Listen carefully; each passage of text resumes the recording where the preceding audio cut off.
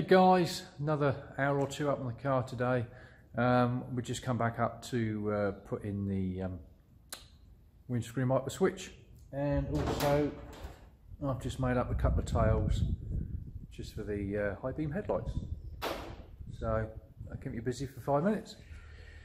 Right, we've got it in and I've done a continuity test. I've also tested the block out on the bulkhead, and we have power there with this switched on. So now I've got to try and get up in amongst all this lot here and fit it back in. Wish me luck. Right, what we have so far is this. It's called a can of worms. Right, what I've done, I've put the wiper switch back in. I've tested it before I put it in, it's fine, and I've put it back in and I tested it here. Now I've had to take the ignition back out because I don't know why. What have I done with it? I don't know, see something. I don't know why, but when I turn the ignition on I have absolutely nothing. So I've taken the ignition switch off and had a look at that, and whilst that was off I've noticed that the this one is just a little bit on the loose side, which I don't like, so I'm just going to tighten that up. Yes, I know my speedo cable is kaput, but I really don't know what's going on. That connector on there is nice and tight. So I'm a bit lost at the moment, so I'm just hunting around and wiggling and doing what you got to do, like, you know. So right, here we go, sorted. Right,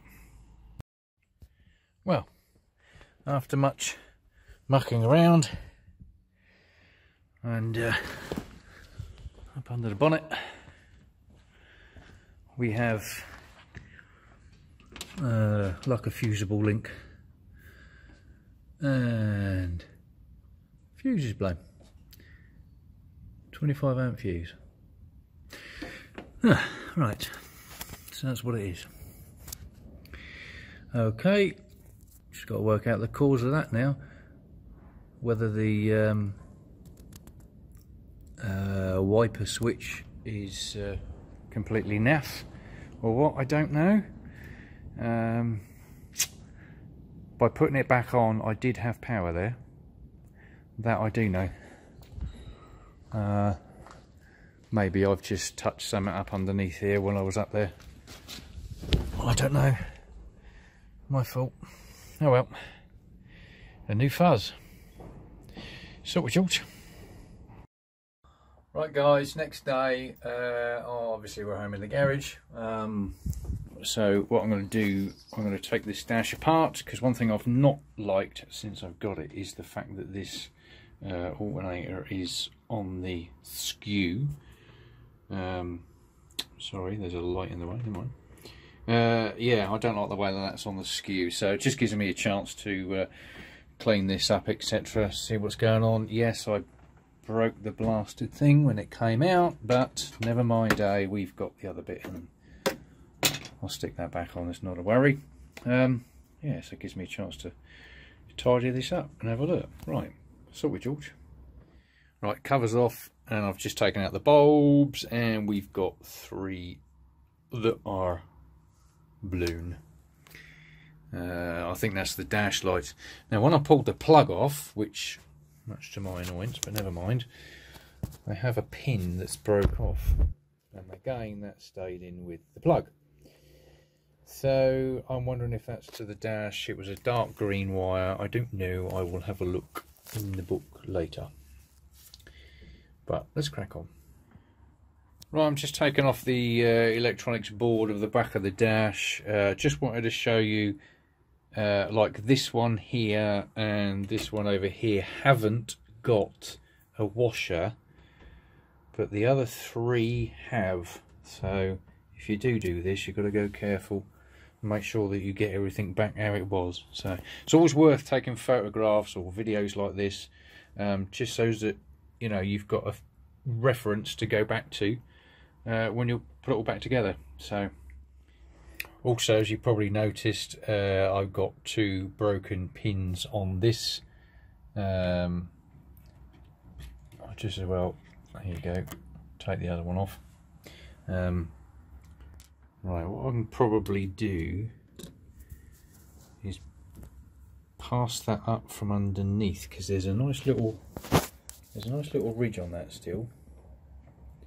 So let me clear that out and see if I can pass them up from underneath. I'll come back with you in a second.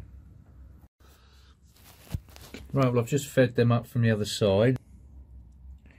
So unfortunately it's going to make it a little bit on the short side, but at least they will be lined up and they'll still make a connection. So it's better than nothing, I suppose. I don't know whether or not you can actually get these little terminals anymore. I don't know. Right, well, you got the electronic board off, you just about do a continuity test with everything.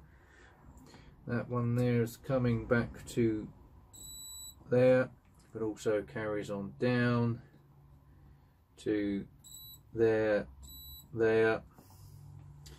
Yeah, it's just worth, it's always worth doing a continuity test on this. That one's loose as well. Never mind.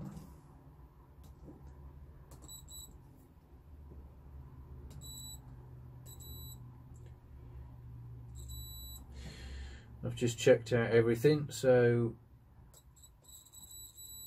it's all working good. That's good. But yeah, it's worth doing a continuity test, because in the past a friend of mine and I had a 66 Coronet, and what we had behind all this blue paint were hairline cracks, and we weren't getting continuity. So, and what we ended up doing was rubbing the paint off, and you could see the hairline cracks. So what we done, we just put a dab of solder across, worked a treat, because these are about, on the bay, they're about, well, I know for the B bodies, they're about 112, 120 quid, and I'm going back about 7-8 years, so I don't know what the heck they would be now. So yeah, that's just a little trick for you. Right, well, so far so good. Only this one, which was wasn't broken, but it was loose, really didn't want to play. So what I've done is I've actually taken it out and given it a good clean, because that's basically the best thing that I can do. Take it out, give it a good clean, and try and resolder. This one here, the one on the left, was just loose, but that's now fine. And these two, I know they're a little bit lower, but well, and I've given them a good push with that. So I've given them a good push down, and they don't come out, and the amount of force that I've put on there was a little bit more than what the force needed to push the plug on, and they're still on there, so that's good. So right, yeah, next one. Right, that's that done. That's all of them nice and tight and soldered in. Don't worry, I'm going to give that a bit of a clean up, get rid of all this rubbish, as you do. But now that's done, time for the important bit. Lovely. Just cleaning up all the contact points for the bulbs and everything else. So I've just got one to go, which is that one. You can see the difference.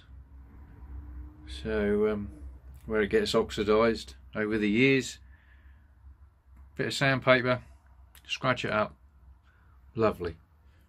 Right, now that's all cleaned up, I've just been stripping out the dash, just giving it a quick clean, as you do, get all the dirt and dust and crap out of it. I've got to wash the front of this off because that's filthy, and then yeah, set about repairing that. It is what it is. Sorry, George. Right, let's crack on, shall we? Right, let's give that a quick wash off on the face there. Unfortunately, well, you can take these off, but these are sort of melted on. They're like a rubber type plug, and then they get melted on, so that they don't come away. You can, and then you've got to sort of super glue it back down again, and well, it's not a trailer queen, let's put it that way. So that's clean enough. So right, I'm going to call it a night. I'm going to have something to eat, and back with you soon.